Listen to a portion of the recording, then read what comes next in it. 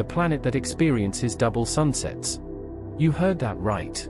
Let's talk about Mercury, the closest planet to the Sun. Due to its unique orbit and slow rotation, if you were standing on Mercury, you would witness a fascinating phenomenon. The Sun would appear to rise partially, reverse its course, set partially, and then rise again before finally setting. While Mercury may appear relatively small with a diameter just 40% bigger than the Moon, the extreme temperatures on its surface can cause certain metals, such as lead and tin, to undergo a dramatic transformation.